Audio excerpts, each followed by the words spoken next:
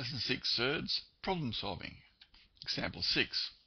In a right angle triangle ABC, angle ABC is 90 degrees, AB is equal to root 5 plus 1 units, BC is root 5 minus 1 units.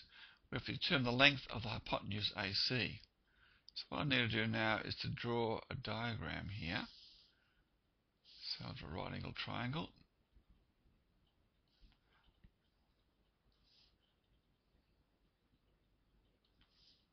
Right, A, that one B, that's C.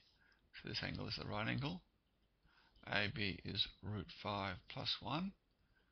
This one's root 5 minus 1.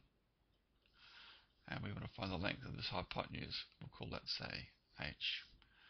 Now from Pythagoras' theorem, we know that h squared will be equal to the square root of 5 plus 1 all squared plus the square root of root 5 minus 1 all squared.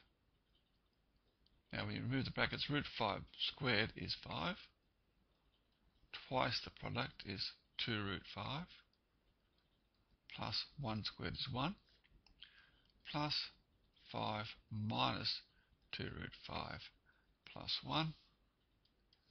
These go out and we're going to get 6 plus 6 is 12. So h must be equal to the square root of 12, which we can simplify as 4 times 3, which is 2 root 3 units in length.